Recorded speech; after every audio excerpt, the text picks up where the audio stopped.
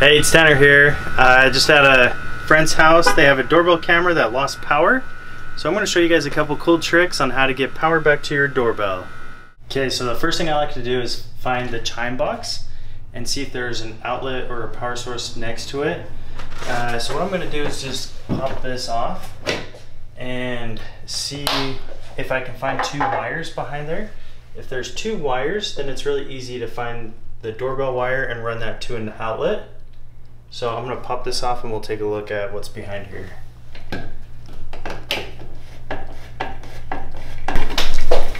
So it looks like the transformer is actually right behind the chime box. This is pretty common. Depending on the builder and where you're at in the United States, sometimes it's right behind the chime box, sometimes this is in an attic or a crawl space or a garage. It can be kind of hard to find this. Now, a way to restore power, you can just replace this thing and it'll get power back to your doorbell.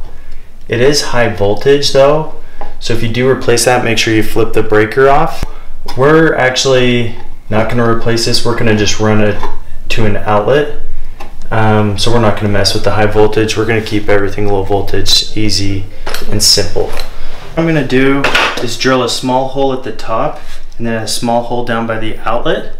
I'm going to drop a chain down so we can pull a new wire up through there.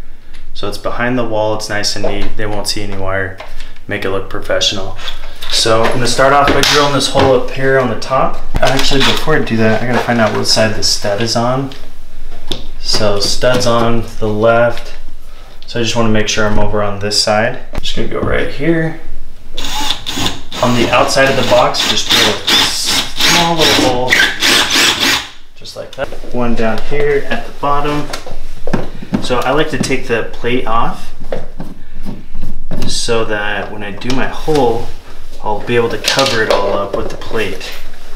So again, I'm just going to double check. I know that this is the hollow side, but just want to double check. So see how it goes all the way in? Means it's hollow. So I'm just going to drill my hole, bottom corner. On the outside of the box. Okay, so I got my two holes drilled at the top and at the bottom. Now what I'm going to use to fish my wire through is this ball chain and then this little magnet, wet noodle, whatever you want to call it, and see how it sticks. I'm going to drop this down the corner here, the little hole that I made. Sometimes it kind of catches on the drywall, so you have to push it down at first. Okay, so got my chain down the wall. Now a lot of times I use a little screwdriver. This time I'm going to use a pen just to make it so my chain doesn't fall down through. And then just get this little magnet and you just kind of wiggle it around, get it right, so catch your chain just like that. So now what we're going to do is just tape our wire on. This is just 18 gauge wire, some leftover wire we had laying around. So what we're going to do is just tape this on and pull it up through. And now that I have the wire at the bottom, I'm going to just start pulling this up through. And as soon as I get it, what I'm going to do is I'm going to just kink it a couple of times so my wire doesn't just fall back down through the wall.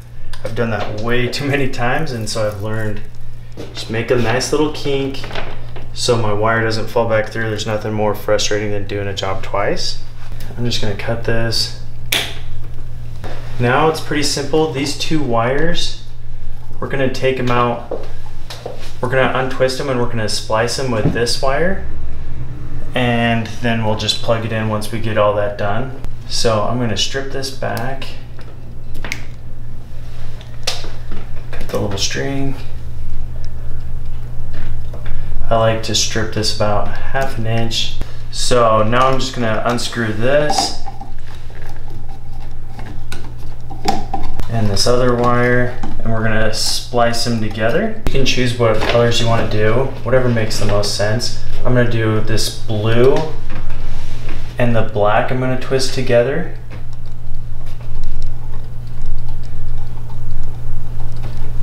And the white with this red, I'm going to twist together.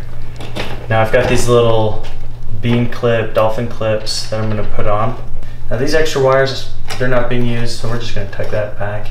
All I want is the ones that we're using, so just like that. Okay, so I have these orange wire nuts that I'm gonna use to protect the wires. So these are really easy, they just screw on over the top. And just do one at a time. And just twist it on. Then I'm gonna twist the other side on.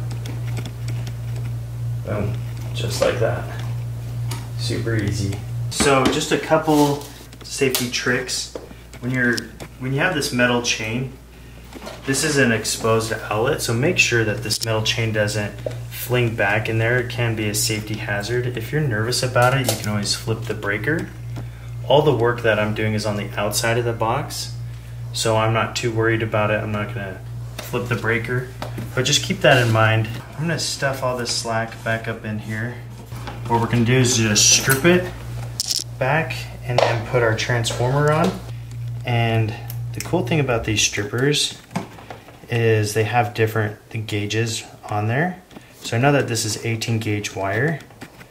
So it's nice, I just put it in the little 18 slot and then I can just close all the way and then just drag it off. Makes it nice because then you don't have to worry about breaking your wire. And then what I like to do is just bend it into a little half, like horseshoe shape. I get my little flathead, open the screws up. We're gonna put the black on the negative.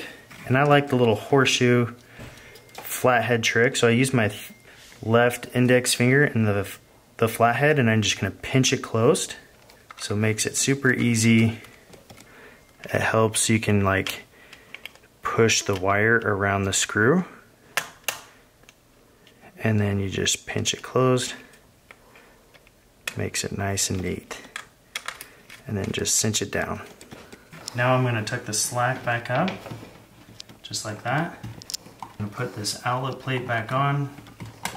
It's nice and clean, you don't see any wire. And plug it in. Now, if we did our job right, we could go back outside and make sure that that doorbell's powered on, and then we'll clean up the chime box, put that back on. Okay, cool, came back outside, the doorbell's getting power.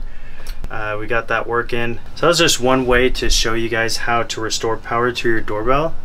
Every home is different, every builder is different.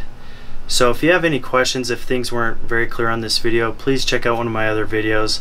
I'm trying to do a bunch of different homes, different areas throughout the country, so that way you guys can check out different videos and hopefully find one that's similar to your home.